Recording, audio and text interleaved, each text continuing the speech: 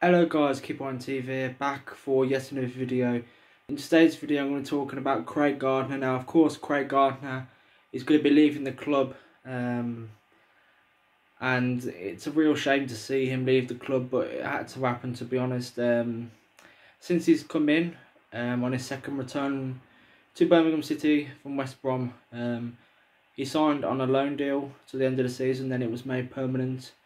But he's been at the club in his second spell for 3 years and he hasn't done much, to be honest. I know he hasn't, well, hang on, about 2.5 years, because he hasn't hardly been playing this season, and it's just a shame to see him leave the club. I think he's going to be a first team coach to Pep because he did mention that last summer that he's going to be playing as a player coach this season, so that's what he's done.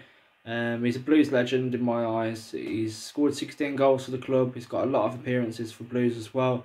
And yeah, he scored that goal against West. The goal that stands out for me at his time at Blues was that goal against West Ham in the Carling Cup semi-final. It was called the Carling Cup back then.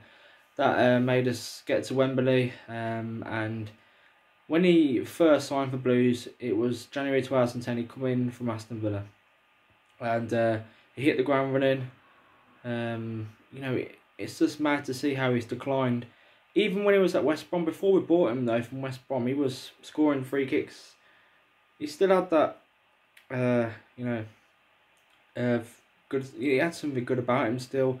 He could still smash free kicks in from range, but it's an end of an era, to be honest. We're only going to have one Gardner now at the club, and that's going to be Gary Gardner.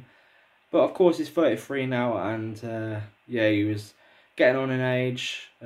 He's at an age now where he can't really rediscover his form that he had for Blues earlier on when he signed for the first time. He's got a couple of penalties for us since he's returned for the second time.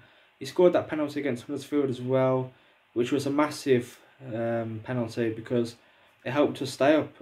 We was 1-0 up. We was 1-0 up in the game, but that goal, from the penalty spot from Craig Gardner helped kill the game off. He's been a real leader in the dressing room as well. It's going to be a shame to see him not actually on the football pitch, but he's going to be still at the club, still around the players, and yeah, Craig Gardner is going to be leaving Blues as a player. Well, I think he's retiring, and it's a shame to see, but in a way, it's kind of a good thing because there was no way that he could play on for another season. He was declining rapidly, and when's the last time he had a good game for Blues? Leave it down in the comments below. But anyway, guys, that's just been a quick video talking about Craig Gardner. He's going to be a first team coach now, so you know he's still got that experience in the dressing room, and hopefully next season he can make an impact with Pep and we can get promotion to Premier League, or at least challenge for promotion. But anyway, guys, thanks for watching. Make sure to like, share, subscribe, and keep on TV.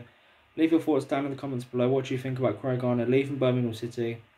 Yeah, keep right on.